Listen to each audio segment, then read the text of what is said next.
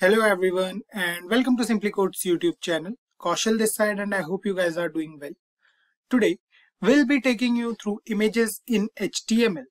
We know that adding images to a web page makes it look much better.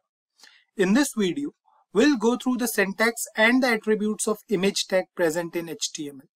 But before we begin, if you haven't subscribed to our YouTube channel already, make sure to subscribe to our channel and press that bell icon to never miss any updates on programming videos. So without any further delay, let's get started. We have been through the image tag previously. If you guys remember when we came across empty elements in HTML, there we saw the syntax for image tag in HTML. Actually, the image tag falls under the category of empty elements in HTML. That's why we saw it there as well. It means that this particular tag in HTML does not require any closing tag to work. It has attributes. We'll go through them in a moment. Before that, let me clear this one thing to you guys. Any image we see on a web page is not inserted into that page. Instead, it is linked to a web page. What the image tag does, it holds a space for the referenced image. You will understand it much better in a while. So let's go through the syntax of adding an image or attaching an image, we can say, to a web page. Using the image tag is not at all a task for the user. It's the easiest thing to do in HTML, we can say that. So what we'll do is we'll write here inside the body tag. What we are going to do is we are going to write here img. So this is the tag and we already know that this is an empty element, so it does not require any closing tag. Now, inside the image tag, we have to add attributes. So we'll write here src. So let's discuss some important things before we move ahead. You can see over here that we have used the src attribute inside the image tag. This is a necessary attribute while using the image tag in HTML. Why so? This attribute specifies the path to the image. Any image we want to attach to a web page needs to be stored somewhere, either in the system or it can be anywhere on the internet as well. So let's move back to the main folder. So what we are going to do is we are going to move back to our main HTML folder. So here we are inside the HTML folder. Now what we are going to do is we are going to make large icons over here. So here we are in the HTML folder. You can see we have all the HTML files over here, right? Here we have an image named Python. So if we double click on it, you can see this is an image and the name of this image is Python, right? So what we are going to do is we are going to click on it, right click basically, go to properties, and here you can see we have the name of a file and then we have the type. Type here is PNG. PNG means Portable Network Graphics. It is basically an extension for images and pictures. So HTML do support other extensions like JPEG, GIF, SVG and many more other extensions. So we can use any of those files with those extensions. Now to attach this image to a web page, we need to provide the path to the system through which the system can understand that this particular image is stored in this part of the system or the drive. Fine.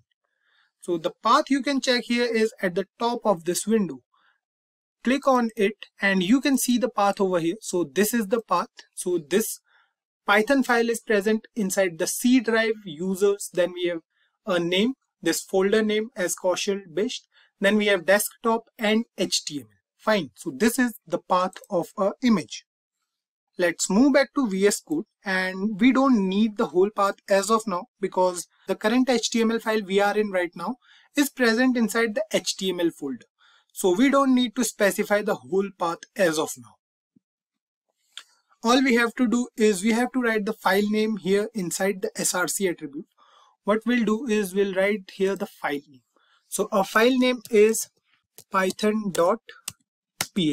Fine. So this is our file name.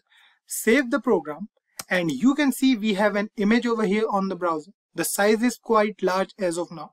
We'll see how to manage this thing after some time. For now, let's reduce the size of the whole web page. What we are going to do is we are going to reduce the size and you can see the whole image over here. Fine. Another possibility is we can store all the images inside a single folder. So here, if we go back to our HTML folder, here you can see we have a folder named images, right? Double click on it and you can see we have different images present over here. We have 3 different images basically, HTML, CSS and JavaScript. We can use any of these images. So let's get back to VS Code again. And the next thing we are going to do is we are going to access any image from that particular folder. Fine. So what we are going to do is we are going to write here after this img, then src. Now inside src, we have to write the folder name first. Fine. So we'll write here images, then we'll use slash, and then we'll write the file name. So we have 3 different files over here. This is the benefit of using VS Code. We have all the 3 files we can use over here. So let's use css.png as of now. Close the image tag, save the program, and you can see the image over here.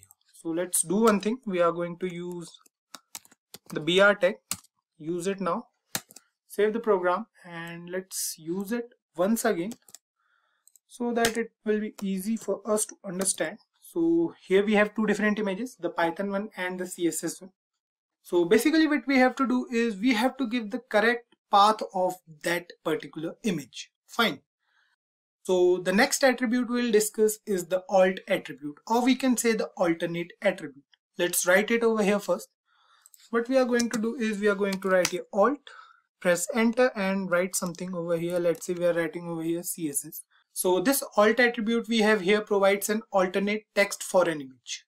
If the user for some reason cannot view it, so basically it can happen because of slow connection, an error in the source code or in the source, we can say, or if the user is using a screen reader. So it can be any of these reasons, but if the user is not able to see that picture, then an alternate text will come at place. Fine.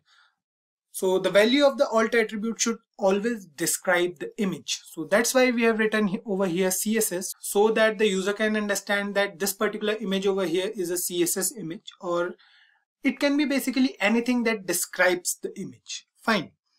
So let's do one thing here. What we'll do is we'll make an error over here in the src attribute. Let's change the file name over here. Let's say this is the file name. That's a simple error, right? Nothing major over here. Let's save the program and you can see the image is not here anymore. Fine. So I believe you guys might not be able to see because I have to increase the size for that. So you can see here now there's no image present at this particular part of our web page because the source is wrong. So the file name is wrong basically. Instead of that, we have text present over here which says CSS. Fine. So this is how the alt attribute works in the image tag. Further, and talking about the actual size of these images over here, we can change the size of these images in 2 different ways. So let's start with the easier one first. What we'll do is we'll use the height and the width attribute, just like the source and alternate attributes we have. These attributes are also used within the image tag. All we have to do is we have to write here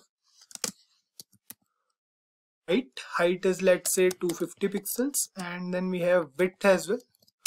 So width again is, let's say, 250 pixels. Save the program and you can see the image height and width is now 250 pixels. We can do the same thing for this file as well. So what we'll do is we'll write here width as, let's say, 100 pixels and height as again 100 pixels. Save the program and you can see the size of this image is 100 pixels in width and height now. Fine. Another way of using these attributes is to use them within the style tag. We can use this tag anywhere in the program. Although this tag is related to CSS and we can also define these things in CSS files.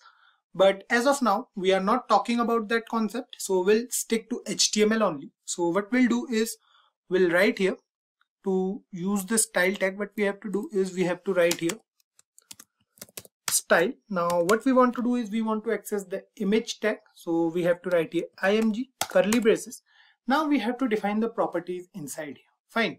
So what we'll do is we'll define the width over here as 500 pixels and the height as well. Fine. Height is again going to be 500 pixels. Now one thing to notice here is this image tag or these properties will be applied on both the tags because we are using tag over here. Fine. So we are changing the properties of a tag. So both the image tag will be affected. Save the program and you can see the image size are now changed. Both are 500 pixels. So let's do one thing. Let's remove it from here and this as well. Now change the size to, let's say, 200 pixels and 200 pixels.